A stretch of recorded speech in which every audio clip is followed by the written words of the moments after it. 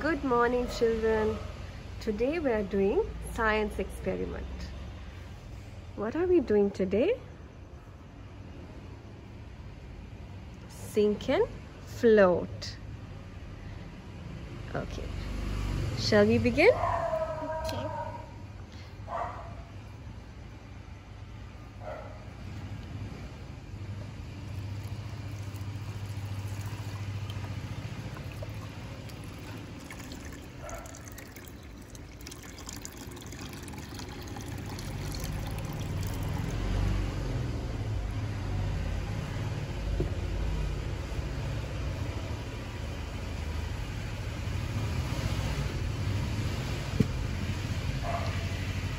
So we have filled up a little more than half this container. Okay, now we'll start. What do we have here? Shell. What do you think is going to happen when I put this into the water? Is it going to sink or is it going to float? Sink. Shall we try it out? Here you go.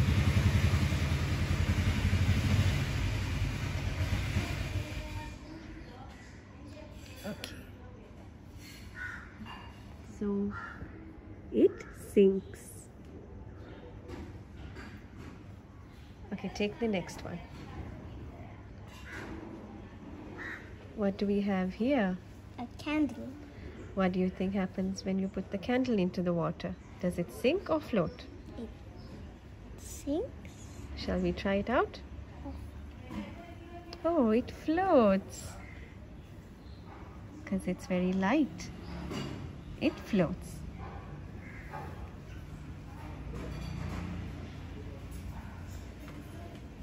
What is that? A toothpick. A toothpick. What's going to happen when you put a toothpick in water? It floats. Okay, shall we try it out?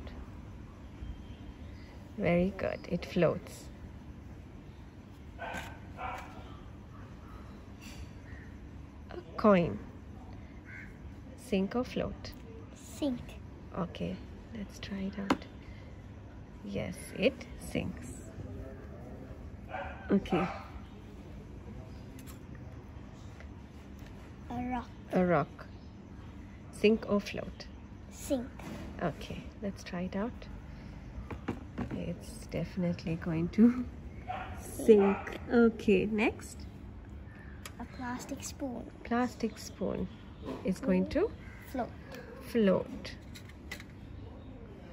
Oh yes, it floats. Because plastic spoons are very light in weight. A pencil. A pencil. It will sink. Sink. No, it floats. There.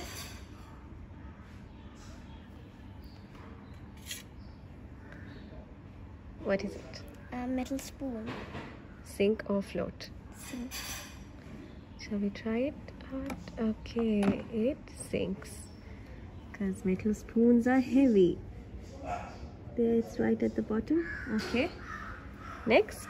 Regifoam. A regifoam, a small piece of regifoam that Will float. float.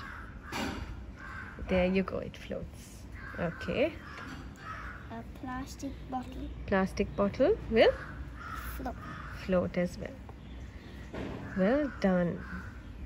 Okay. Here you go.